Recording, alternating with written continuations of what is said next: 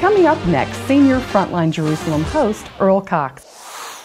Why does Israel get such negative public relation reviews from millennials and others who say they care about social justice? Well, if the call for social justice is real, then it should apply to all people. However, Israel seems to be the exception.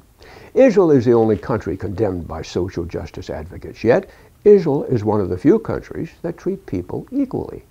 When it comes to countries that demean women, practice torture, ethnic cleaning, and severely limits freedom of speech, where is the outrage? The anti-Israel movement is led by agitators who are often paid to manipulate society into anti-Israel social frenzy. This in itself is real injustice. I'm Earl Cox in Jerusalem, reminding you to please support this station, because this station truly supports the state of Israel.